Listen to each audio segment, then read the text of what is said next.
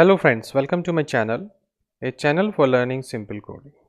If you find this video to be helpful, please like, share and subscribe my channel.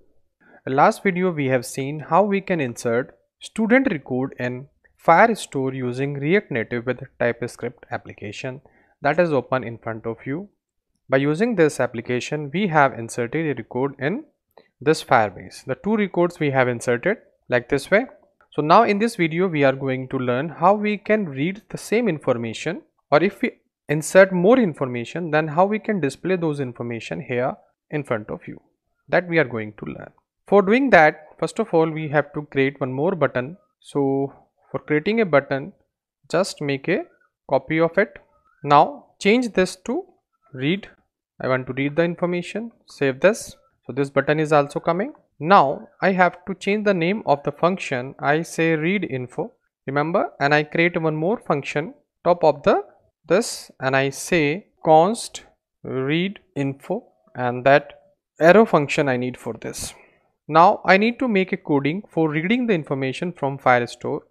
For that we come here, we have a query snapshot and I copy this code from here, copy this and I paste here. So I change this code as per the requirement of our application. For that, you see, I have a user here, but in my application I have students as a collection, so I replace this with students. Now get, we want to read all the records. Then we have a arrow function to read all the information. We don't want to display size here, nothing to display about size. Now I need for each function to insert my record in a array. So I create one array, remember. So I create a one array. I say const, or I give the name data equal to the array. In this array I want to insert the information that I am reading. So in place of console I remove this, and this information, that is data, I want to push here in data.push. This function I want to insert one by one all the records, those are available. Save this. You see, now after inserting a record in an array, I want to add this array in my state variable. So I have to create a state variable. I say const, I say data info, then set data info. In this I use state and I take here the data type. Remember that the data type that I am going to insert right now, I just give like this and I say array. I am not passing any data type right now.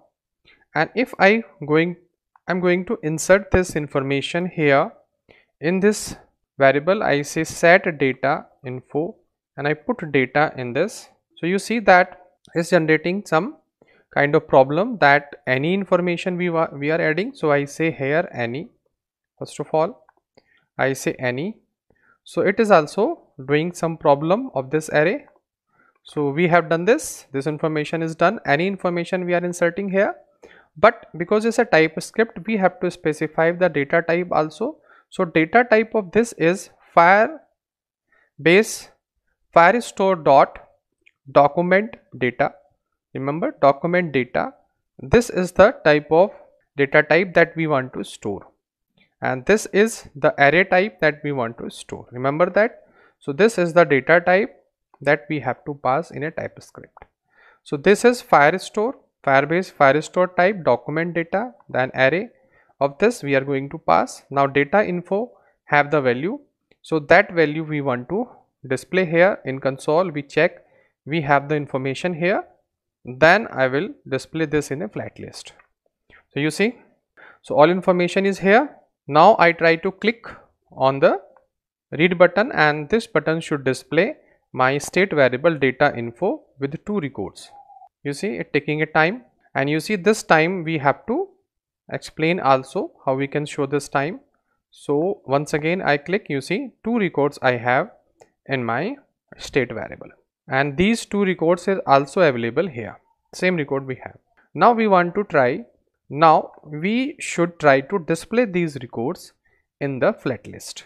So how we can display in flat list? For that, just in a top down, after just scroll down and after the button I create here one more you can say view here, and I say here the flat list. That flat list I close here and I pass the data in it. So I say data equal to data info, then I pass key extractor of this is item, then arrow function, then item dot sid that I want to pass, then render item.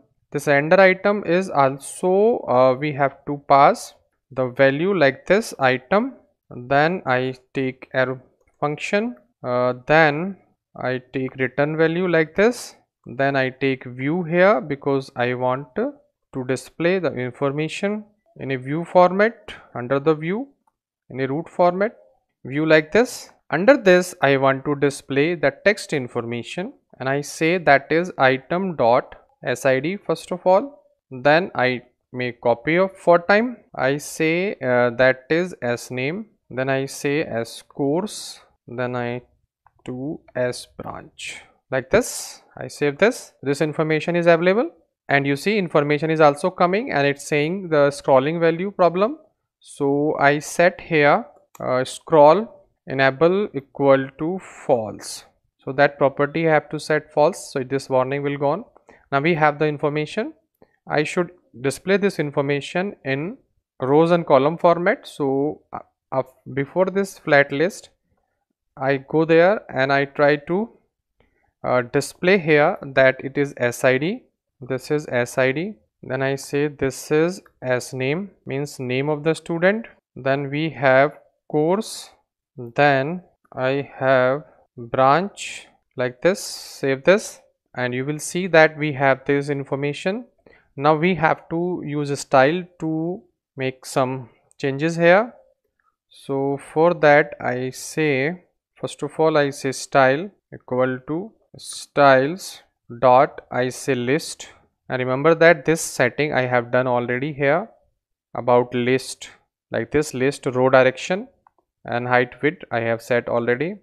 So as I say this list here as here and I save this, you will see that it will come in row format. Then after that I give here also style, that style is styles dot I say list column.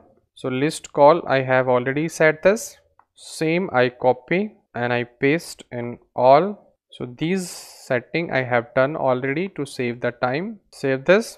You see SID course name branch. So I can set this like this. We have a list and we have a list column like that. So you know how to design the CSS, you can do this. Now after that in a flat list also we have to do this. So I copy this and I need to paste here style and here I say row call, same I need to copy this row call and I paste here like this. So already I have done this, and here also I need to say row line. This is row line. So if I save this, you see automatically I will have the information here. If I click on read button, so I will have the record and those record will display. After this you see record is coming here, but this record is coming but it's taking a lot of time. So we can put here activity indicator also. For that I create one state variable to manage the state of the activity. So I say const and I say loading, set loading. By this state variable I will manage the state of boolean type. This is I will manage the state of the Firestore. If we are fetching information from Firestore, then we will display the activity indicator. So activity indicator will display here. So I say set loading and I say true. It will display activity indicator, and first of all first information should be here false. So I set the information false like this, false like this. Save this. Once we start this, we make true, and after inserting the information, so I remove this, no need. After inserting a data, I say set loading to false again, you see, so it will be false. Then we want to display activity indicator when I click on read button. For that, here after this, so I say here that loading, if loading is there, then I want to display activity indicator, and in this I will give the size. First of all, I say size is large, so size is large, I want to give this size. Then I want to then I remove this, then I do this, and then I, after this view, I will set this also, save this. So like this way. So we done this. Now I need to provide a style also. This style equal to styles dot I say loading. So loading, I have already designed this, save this. So you will see that in loading we have done this only top margin, from the top we give the margin here. So once now I click on a read button, this button will show activity indicator that something is loading from the server. You see, I click this. First of all, I refresh this once again I refresh it. Now once again I click on this, I say read, and you see it displaying the information but it not showing the indicator. So we check the condition. If loading means we have a true value, then we show this, otherwise we show this on false condition. So when I click on a button, I make it true, then I read information one by one and I click on false. So once again I try to do this. So it's doing very fast, so I do refresh once again. I click here and it is not showing the, once again we have some problem. So I say set loading equal to true. So we try to give more time for indicator. So as the function is start, we give the indicator on, and if it finish the task, then we make it false.